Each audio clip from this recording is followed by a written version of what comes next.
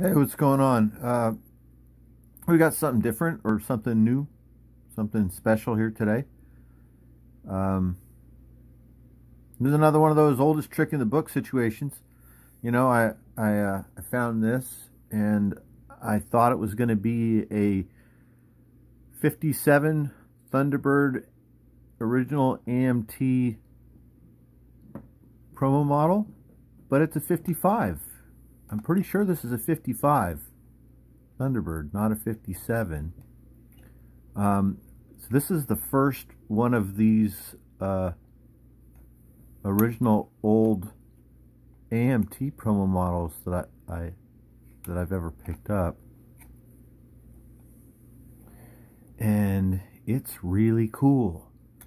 So doesn't it look like at first glance that this is die cast? It's metal, but it's not. It's a thick, high-grade plastic. I need to clean this car up. I haven't even cleaned it up. This is actually plastic.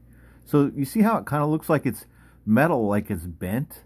That's not what it is. This is a thick, old 1950s plastic that over the years has warped and shrunk a little bit.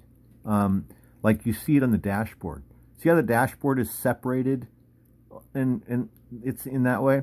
So I tried to I looked into this whole thing, and it's just how it is. It's the parts have changed shape over the years, and that's just what it is. It can't really be fixed. I checked it out. I looked at the bottom. It's how it is. So these were friction models, from what I understand. I'm not an expert on this, as I always say, not an expert, just an enthusiast. So these were friction models that had a little friction motor on them that when you pushed back, that they would go. But this one doesn't have that on it anymore, which is weird. I mean, I haven't tried to take the wheels off, or it doesn't look like it disassembles to me, right? Does it? I mean, it really doesn't look like it disassembles, or to me, it doesn't look like it's ever been disassembled. From what I can tell and what I've found out, this is an original by, that marking right there, that AMT Incorporated, Birmingham, Michigan, where these were produced. I think it's strange that there's no other information at all in the bottom of the car about the year, and that there's no license plate with the year on it. Makes me kind of unsure of whether this really is an actual promo model, but it is in the exact right scale. It's in the 1/25th scale, and it looks just like all the other pictures of the other promo models of this type of car that I saw. But once again, not liking to talk about prices, but it was surprisingly affordable. I love the white wall tires. Oops, sorry. Just like all the other promo models that we have, this car runs really well. The wheels work really well. It's really solid. I mean, it's beautiful, despite being covered in fingerprints and dust and surface dirt. I'll clean it up later. So this is by far the oldest. If it is indeed a promo model, it is the oldest one that I have.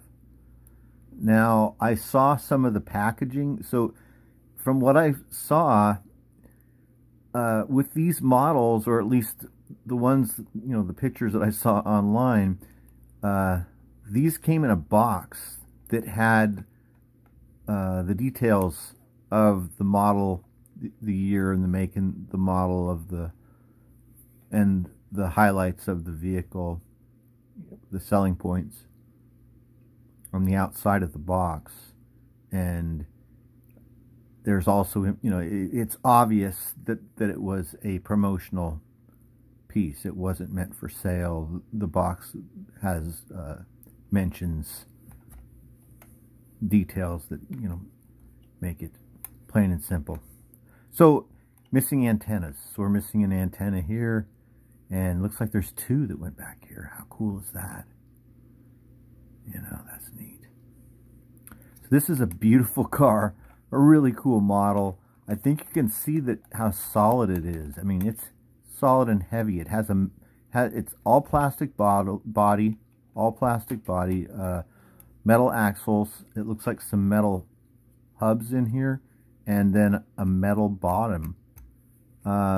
These bumpers feel like they might also be die-cast metal. And then there's these kind of odd fasteners in the bottom that I'm not sure how those fasten or unfasten. Anyway, hope you liked the video. Hope you liked the car. It's a neat one. Once again, I think this is the 55 Thunderbird. AMT. Thanks for watching. Have a great night.